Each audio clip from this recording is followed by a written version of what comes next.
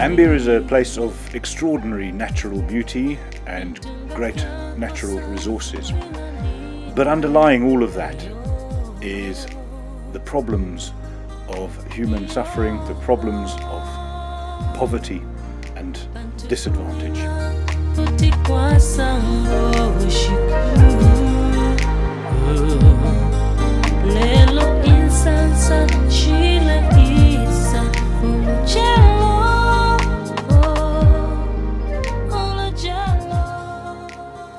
And that's the reason why we decided to set up this project, to address the problems that we see here, to address the problems of human suffering and human disadvantage and poverty.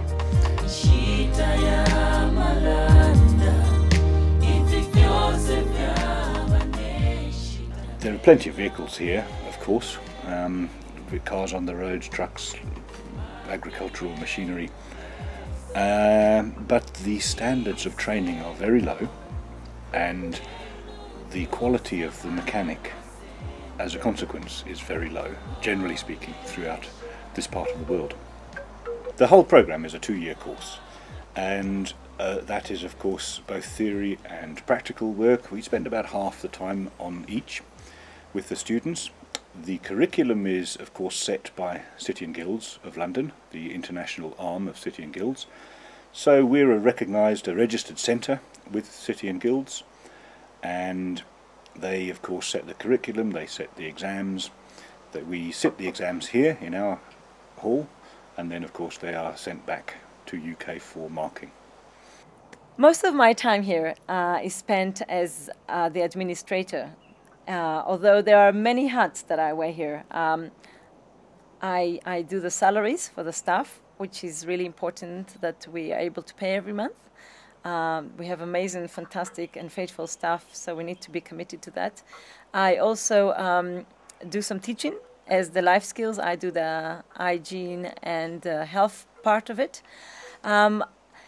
There's many other hats that I wear here, such as being the doctor or the social worker, the funeral director. They often call me as like I'm the mother here. Yeah, life skills is an extra curriculum which this college is offering to the students who are studying mechanics. In most colleges, they just offer the mechanics skill and it ends there. But this college has gone a mile ahead in giving an extra curriculum which includes their life skills in agriculture, health and hygiene, and in computing and spiritual guidance. We believe in quality, and that is one of the backbone of our college, because through the establishing of this college, the principles that were founded in this college was on biblical principles. So therefore, as a college, we would want to continue the standard, even we pass on through the students, so that as they go in the community or wherever they will be working, we want our students to emulate what they have learned and to put them into practice. I've been involved in the training of all the students that have passed through Mechanics for Africa, and I've really enjoyed it.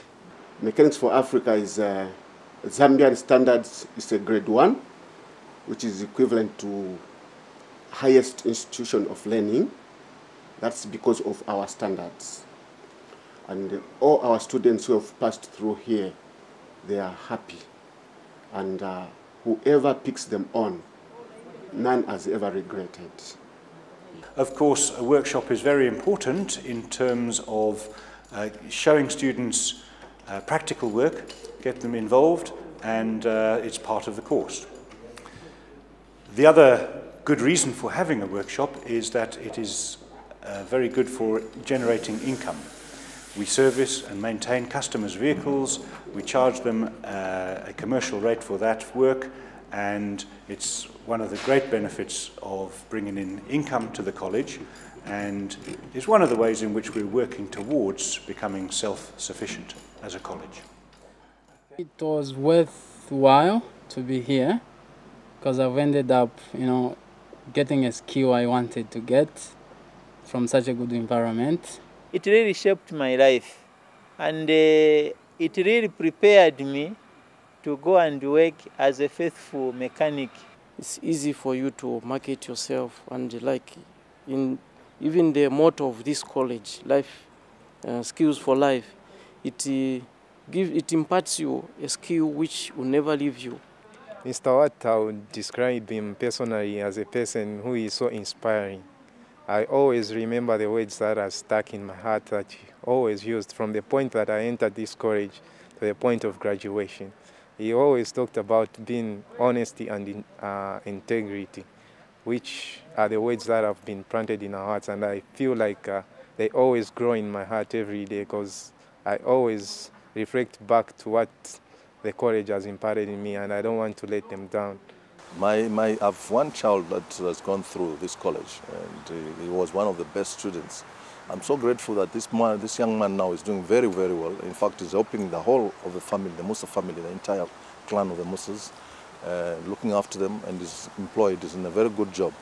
He actually got very good results out of this college. In terms of his behavior, they made him actually change and behaved. He's now a man of God. At the same time, wherever he's working with the mines, he has actually been identified as one of the hard-working guys who is now actually benefiting. Even there, they are taking him from time to colleges, and he's earning good money. It's a big privilege, it's a huge privilege to be involved in a project like this. It's also challenging, frequently, and we often wonder if we're doing it right, doing the right thing.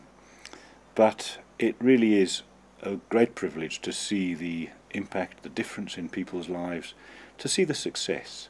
And I think the success of a project like this is probably not measured, or only partly measured, in terms of exams and exams passed and qualifications gained.